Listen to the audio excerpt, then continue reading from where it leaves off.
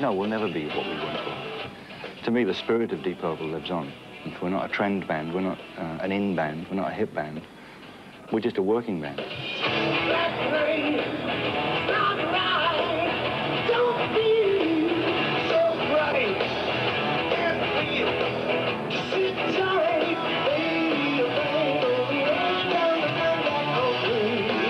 When we were considering a reunion in '84, for many years I'd been against it, for those very reasons. That, in fact, Deep Purple had become, the name had become bigger than the 5 people in it. The legend had grown, and it was nothing to do with us. We were just 5 musicians that made some music.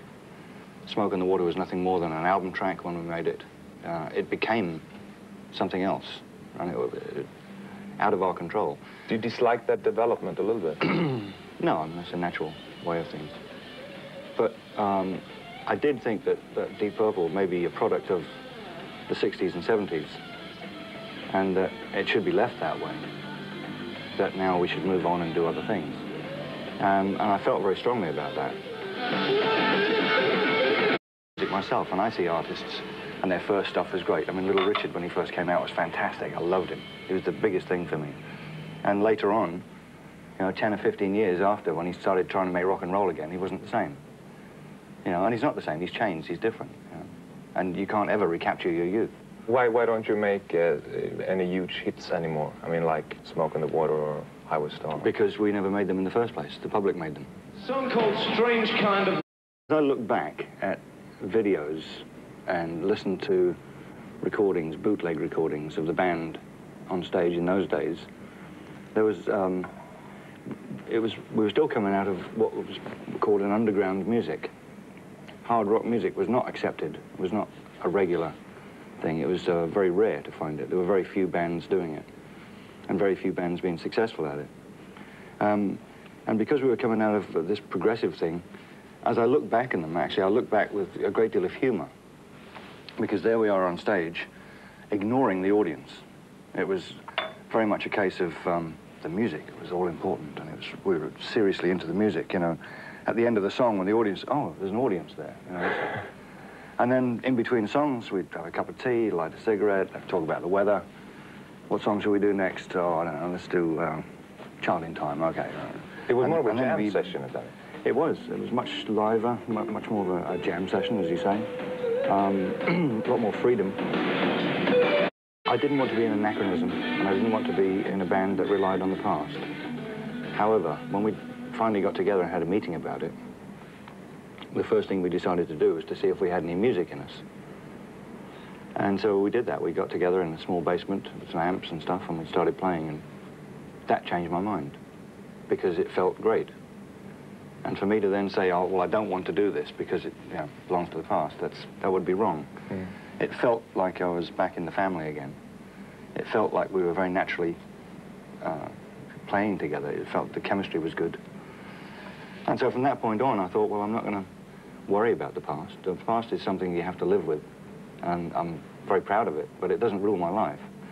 Now, for other people whose life it does rule, who say, oh, Deep Purple were great then, but they're not so great anymore, I can only feel sorry for them, because, you know, it's not my problem. Of course, in the last 20 years, hard rock has become the establishment music. What do you think of the nowadays hard rock? Like, it's the development of it, thrash metal, speed metal, heavy metal, everything. What's your personal view on it? There's always good musicians around. In general, I don't like much of what heavy metal has to offer. And to me, it's not music, it's image. Image? Yeah, it's like you can get any 4 or 5 musicians and teach them to play a few chords, as long as one of them can scream and the other one can wail away as fast as he can on guitar. And you've almost got it made, you know. To me, that's not music. And what you wear is important, and the way you have your photographs taken, everyone has to go, and all this business, you know. But most of the people who are in bands today play this kind of music. You are, and Deep Purple is a foreground for them. Mm. You still are. But you know what? In the early days, we went out of our way to be as natural as possible. I remember distinctly having rehearsals, and a cameraman was going to come out. And this was in 1969. And he said, "Okay, I want you all to line up there and smile," you know. And we said, "No, we're not doing that. You know, we're not going to do anything we wouldn't normally do. So this is how we are. Take it or leave it."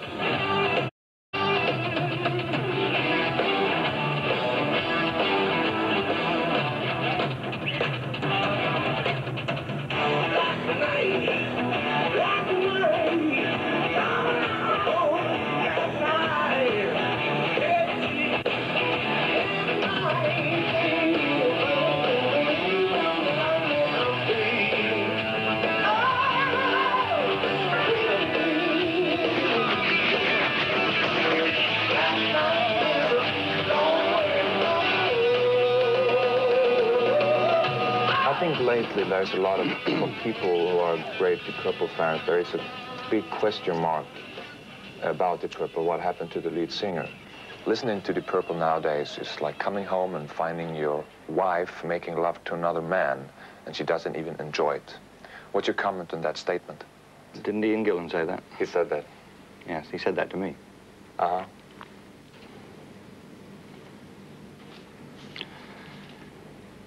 I fully understand what he's talking about. When I'm, in 1973, when I left Deep Purple, I was very, it wasn't a good time for me, it was a bad time for me. I didn't leave because I wanted to leave, I left because I was asked to leave. And the next album they did, which was Burn, I couldn't listen to it. I couldn't judge it in any way that was objective. I hated it because of what it represented. And Ian was asked to leave, and I'm certain he has the same, exactly the same feeling as I did then. And why did you ask him to leave? I sympathize with him because I know what he's going through, and he's a good friend of mine, and he's still a good friend of mine. I mean, we've actually come through this and still remain friends. In fact, I think we're probably better friends now than ever. It's gone deeper in a way. It has, because it's shared pain. General feeling that the chemistry of the band wasn't working right. House of Blue Light was a very difficult album to make. The ideas didn't flow. It was not a good time. When we got back to rehearsals and writing for the next album, which would have been Slaves and Masters, the songs weren't coming at all. There seemed to be a barrier between Ian and the rest of us. Not on a personal level, but on a musical level. He wasn't singing the way everyone else felt it should go, and there seemed to be a problem. And the only reason to be in a band, really, is to have fun at doing it. I mean, there's no point in doing it and when you're not enjoying it. And it had become not enjoyable.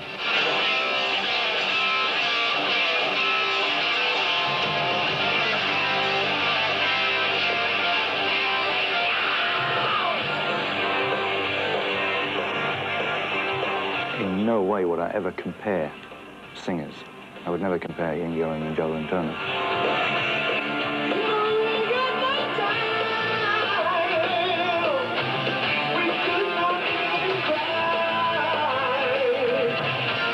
The band's happier.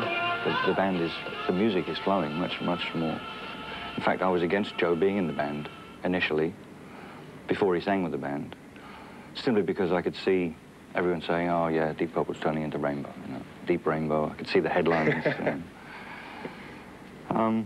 But really, when he sang with the band, he was the only singer that really sparked the band and created that chemistry that you can't define.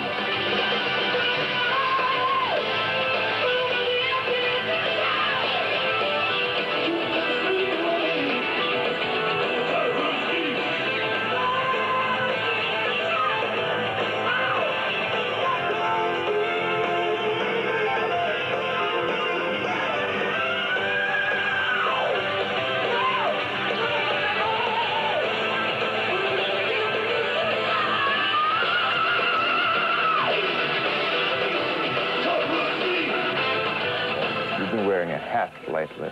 Every time. Why do you wear a hat? I've always worn a hat. Yeah? I wore a hat in purple originally. Yeah. Because every time I went on stage, after about one song, I looked like I just got out of the shower. And when I saw photographs, I didn't like the look, so I decided... You're not bald head? I'm losing hair now, yeah, but I wasn't then. And the fact that I always wore a hat, you know, it's just one of those decisions you make, and I made this decision 20 years ago. I'm going to be a hat person.